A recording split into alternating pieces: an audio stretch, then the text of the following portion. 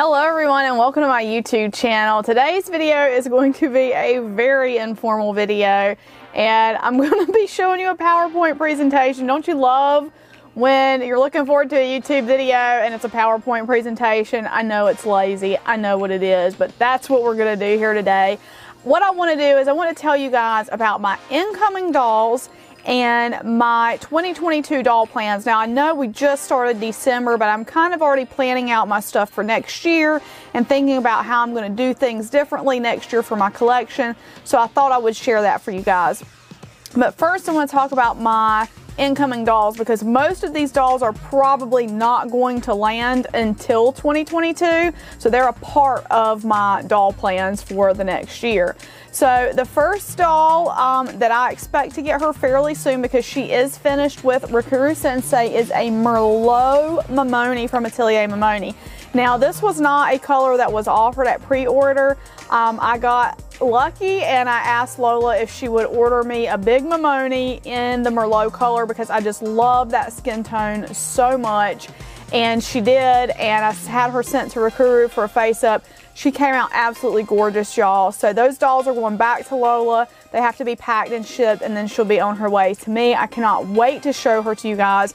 You guys know that Mamoni, my Coco Mamoni, is my favorite BJD. I love that doll so much. She means so much to me from an emotional standpoint and just from, you know, so many reasons that doll is so special to me. So I'm really excited to be getting her in the Merlot color. She's going to be absolutely stunning. Now, another doll that I should have soon is an Oscar full set from Mimo Marina. Now, this, if you guys follow Shira, Shira is Oscar's #1 fan. And you guys may have seen Oscar before on my channel because Shira brought him over for one of our doll days. He was one of the dolls we took out to eat at a Japanese restaurant that we go to. Y'all, I fell in love with him then, and I was able to get on the list to get one, and this is my guy. He's full set. I'm so excited. She has discontinued Oscar, so I'm so thankful to the artist for allowing me to get one before they were discontinued. I'm really pumped about him. I cannot wait to get him. He is in transit, so you guys may see him very soon. He could be showing up any day now. And I'm just really excited about him. Shira is even excited for me to get him once he comes. We're going to take our Oscars out to lunch and maybe for bubble tea and stuff like that. So I'm really excited for that and just really thankful that I was able to get one before he was discontinued. The next one, I don't really know how to say this. I really don't. I'm sorry. Tirb by Nymphaeus Dolls.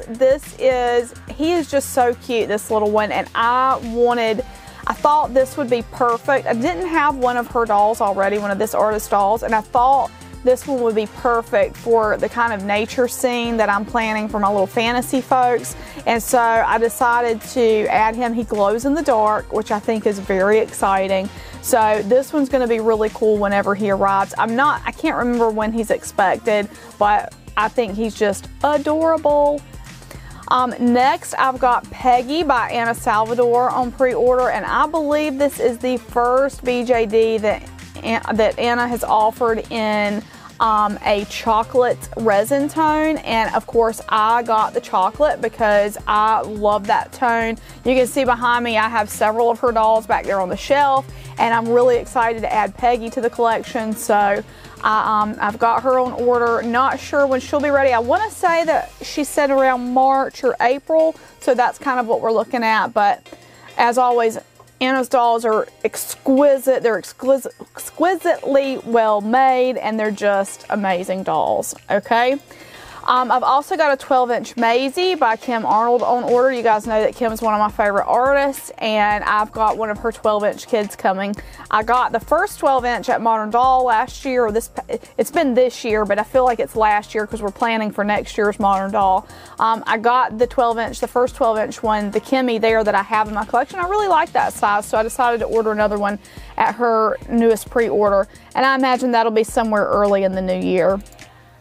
Next, I've got Waverly on pre-order from Teeny Tinkers, and if you guys didn't see, I have an interview with Rosie on my channel here where she talks all about the hollows and that pre-order and her dolls, and I'm really excited about that one. Really excited to be able to support her, as this is her first doll that she made commercially, like commercially available to collectors, and so I'm really happy that I was able to get on that. I also love her layaway plan because you don't have to remember to log in and pay. It like auto bills you. I really like that. A lot of people, a lot of layaways you have to remember to go in and pay them, and you'll see as I go through this list I have a lot of dolls like on order, and so I typically will do layaway. If a doll's available right away, I'll go ahead and pay for it up front, but if the doll is going to take some time to make, I'll almost always take advantage of layaway, just because, you know, the doll's not ready anyway, so it's not going to get here any faster if I pay it in full, so I will spread that out.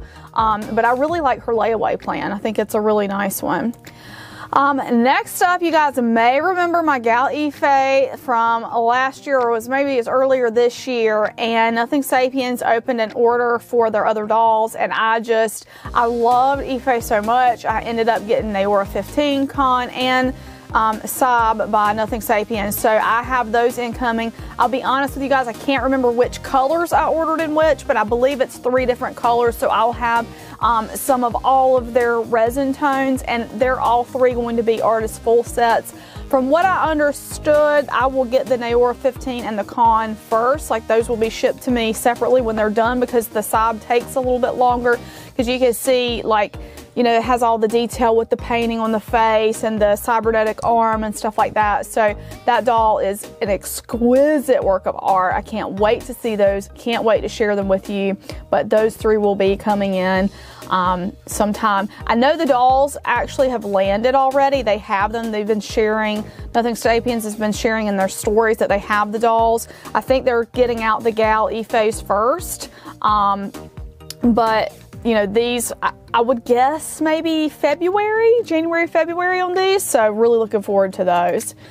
I also, after I opened my last Lavender Poupées jointed doll, I ordered another one. That's how it goes with those dolls. As soon as I open one, I get my name back on the list for another one, because the wait is a bit long.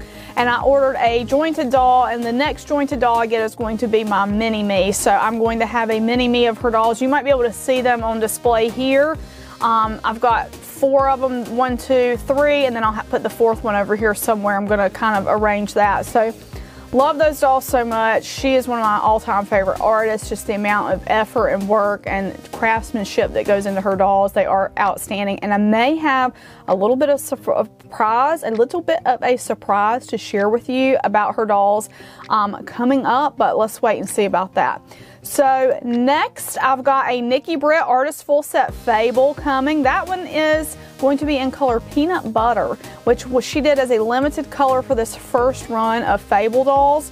So really excited about that one. I don't expect that one for a while. I'm guessing maybe like May or June. Artists always give us a like a timeline, but everything at the factories has been taking a long time. Shipping's been taking a long time. All of these things have been really extended, so I just try in my mind to just push it out as far as possible. The problem with that though is I forget a lot of times how many dolls I already have on order, and I end up ordering a lot more dolls. As you can see, because I was actually having a conversation with Shira. You guys know I talk about, me and Shira, like, we talk all the time. I was talking with her about, like, she was like, well, what dolls do you have on order? And I started making a list, and I was like, oh my gosh, Shira, oh my gosh, oh my gosh. I did not remember how many dolls I had on order. So anyway, I had to make a list. That's kind of like this process, and then kind of think about my future doll plans, which we'll get to in just a minute. Next, Elle by Maddie Bear Dolls. Really excited about that one. I've already got the face-up artist picked. When those dolls land, she's going straight to the face-up artist, which is Janae, and I'm really, really excited to see how she comes out. I'm like, I love this doll so much. She's so gorgeous. This is also Maddie Bear's first, like, commercial doll, and so I'm really, really excited to get her in my hands. And then I've got, this is not an artist doll, but this is the Biscuitina Star Sprinkles by A-Zone. I follow A-Zone on Instagram, and I saw them share this doll, and it was I want to say it was Japanese exclusive, or maybe not. They had some at Fabric and Friends, but I saw it too late. Like Fabric and Friends had done a pre-order period for them. Well, they're doing a second release of them, and I think they're supposed to land in March next year. And I saw that, and it was like, this was one of those like late night, like 4 in the morning or early morning. I was on my phone looking, and I was like, oh, Fabric and Friends has these on pre-order, and I really wanted this, so I pre-ordered one. I think they're super cute. Can't wait to get it in my hands. How will I feel about it when it's in my hands? I don't know, but you know, the opportunity, I couldn't let it pass me by, so I did order that.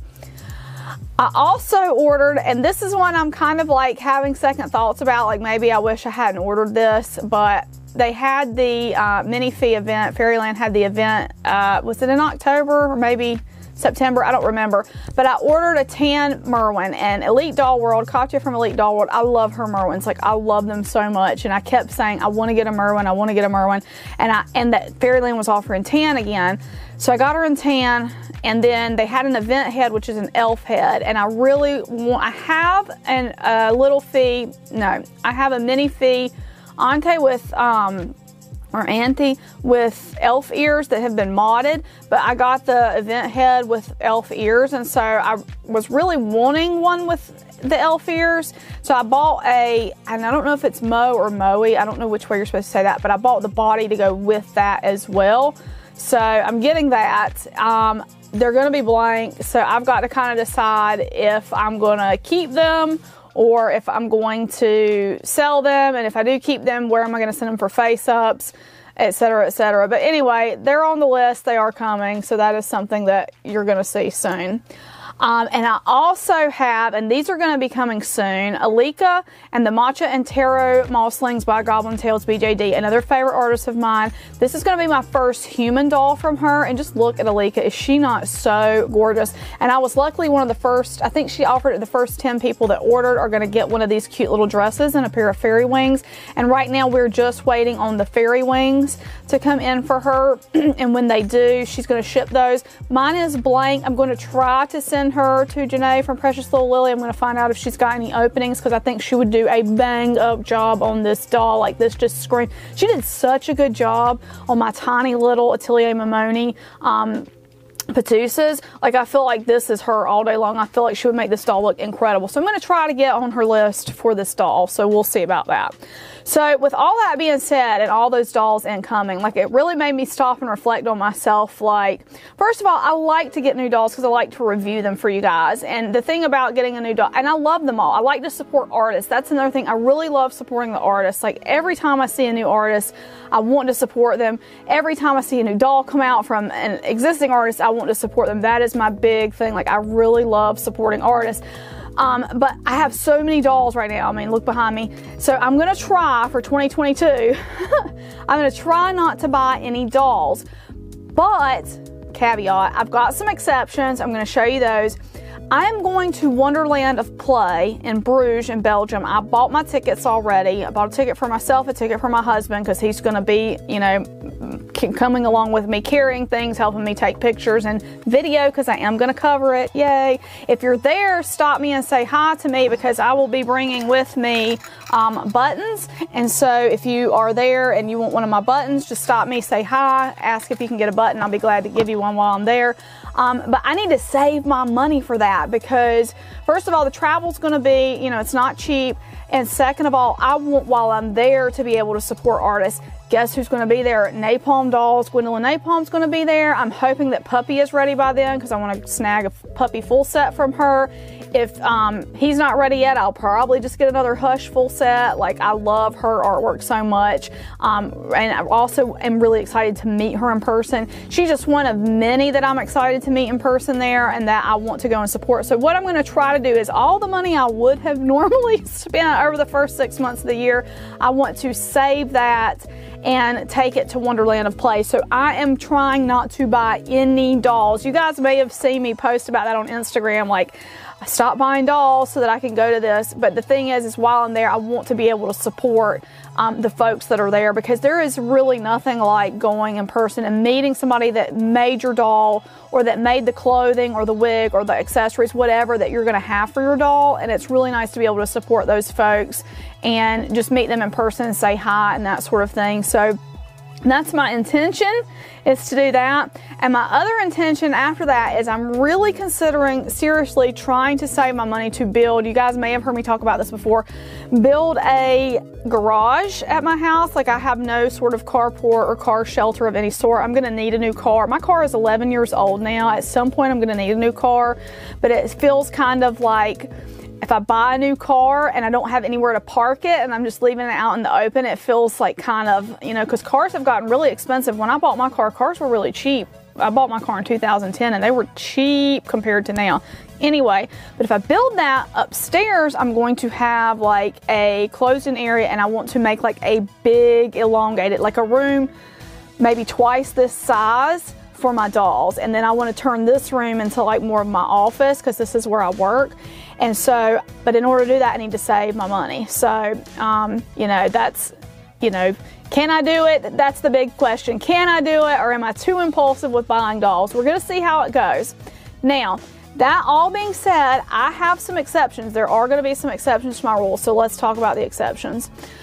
Exceptions to my rule. Number one, and these are not in any particular order, these are just ones that came to mind. There's probably other exceptions that will come up over time, but these are the ones that these are the ones that are really on my mind. I would like to have a Nina Chimera doll. I just learned that word the other day. I just learned the other day that Chimera, is it Chimera? Chimera, Nina Chimera. That a chimera is like an animal made up of different animal parts, or it's like a person that's got two different DNA strands in them. I didn't know where that word had come from, so I think that's really cool now that I know, because she talks about like her dolls are monsters, but they're beautiful monsters. So I think that's really cool. And I have recently, maybe like in the last 3 months, really decided I would like to add one of her full sets to my collection.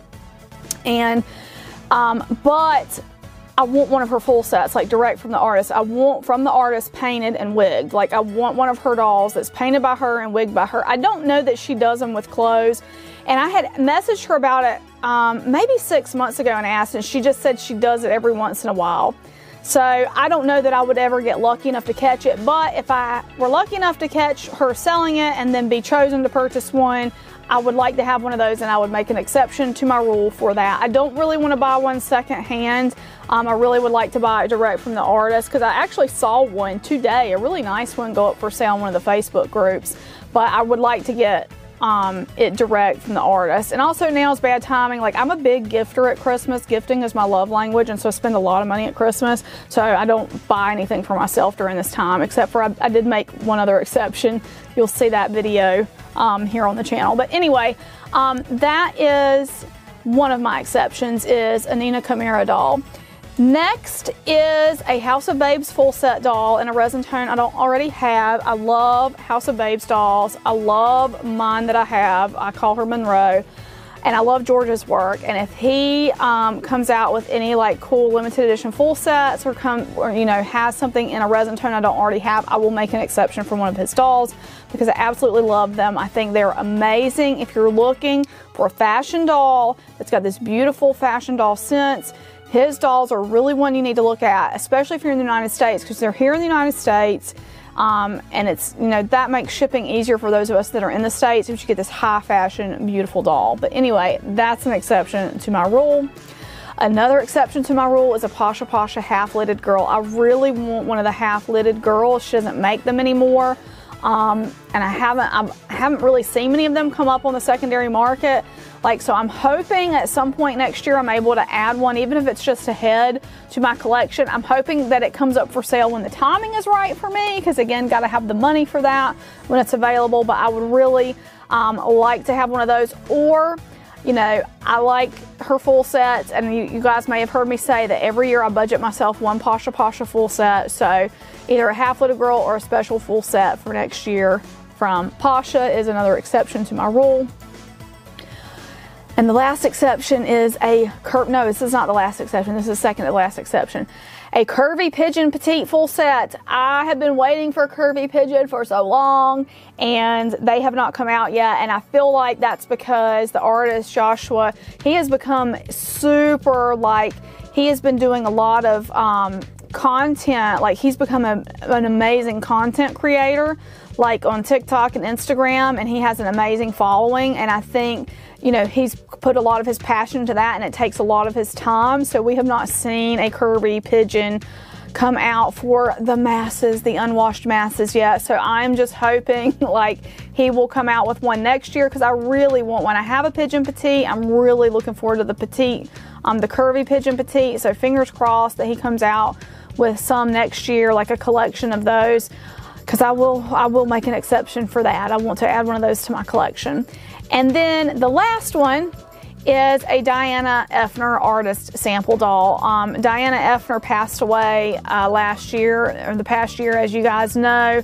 If you didn't know, she did. And her family is auctioning off the majority of her sample dolls that she's painted. While Diana was alive, I never had the opportunity to get one of her painted dolls.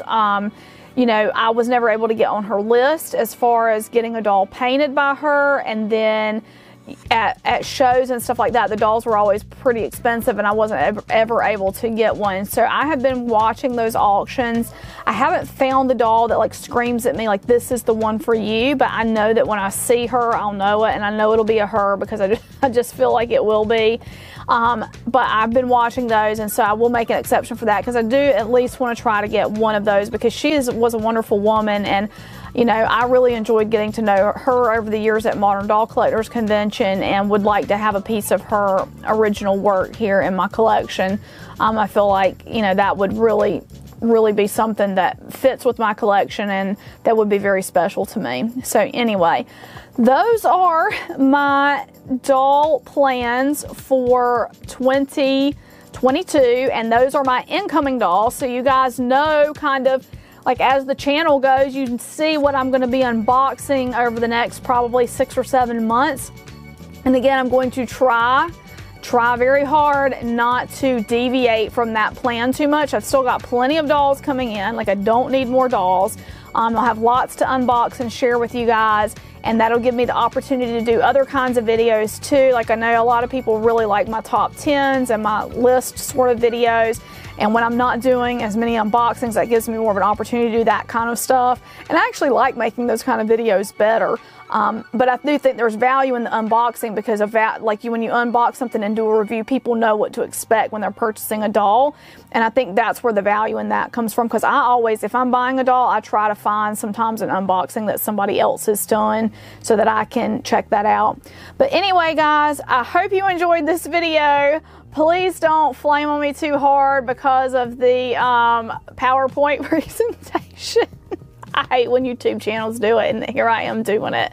I'm so lazy. I'm sorry. But anyway, if you like this video, please give it a big thumbs up. If you're not subscribed, please subscribe, because you see all the dolls that I just mentioned you have to look forward to. And I would really love to hit 20,000 subscribers by the end of the year. Right now it's going kind of slow, so don't know if we're going to get there, but I need about 1,200 more. So would love it if you would subscribe, share my videos with a friend, and see if you can get them to subscribe. I would appreciate that so much. Anyway, guys, thank you for watching, and we'll see you again in the next video. Bye-bye.